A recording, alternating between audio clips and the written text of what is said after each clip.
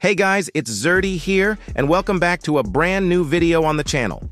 Today in this video, I'll be showing you guys the official release date for the Dragon rework.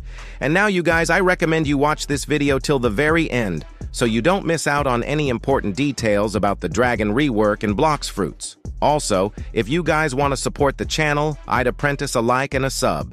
And if you want to support the channel even more, you can become a member for my channel and get insane perks, like shoutouts and videos with me and other sick stuff. But anyway, let's stop yapping and get straight into the video. So the first thing I want to point out is the release date for the Dragon rework.